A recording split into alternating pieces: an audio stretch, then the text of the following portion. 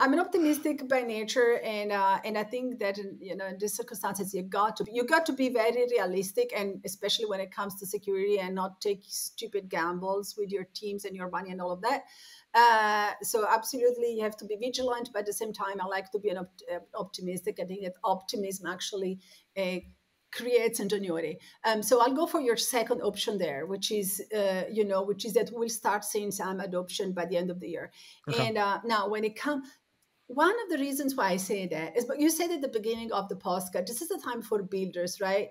And we heard that a lot as at permissionless, where we both were as well. The way to come out of what we're going through right now is to develop innovative technology, and to actually foster that broader adoption that everybody is talking about. So this is not necessarily the time for brand projects as much as it was maybe a few months ago. And so building and improving the technology and improving the security and making people feel safe, so that crypto is not this horrible thing that is going to crash and ruin us all. Everything that goes around building security and safety and usability, I think it's absolutely needed in the space to overcome the current times. And like the best minds in the space, of course, are working on that, which makes me optimistic.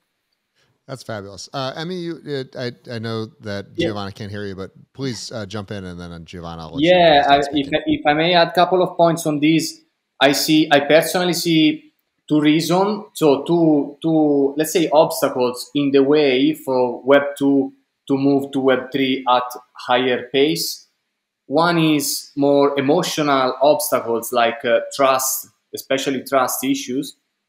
And that's given partly by the high volatile of this space, and also by the fact that there's not doxed people. You hear a lot of scams, and so security systems are not so developed. So that's one thing that require more work, let's say, or it's a bit more complex to tackle, but it should be tackled by the whole industry. And another thing I see on the way are functional obstacles. The biggest of those is how easy and intuitive it is to access those community and to access those technologies. So right now, if we take just getting around Discord, creating wallets, buying an NFT, things like these are very not easy to understand. Even if you are, quite used to, buying things on the web, online. So I see that as primary point where technology, to Giovanna's point, can become an enabler. Just to tell you our experience with that, when we started gambling in Italy, the online penetration was just 12%. So most of the people were playing at shops. When we left the industry, that penetration was 60%. So the enabling factor was make registration, creation of the account, and payment much, much easier than they used to be at the beginning. So we can see a similar journey, and I expect levers will be the same. So functional, accessibility, and more trust, increased trust in the.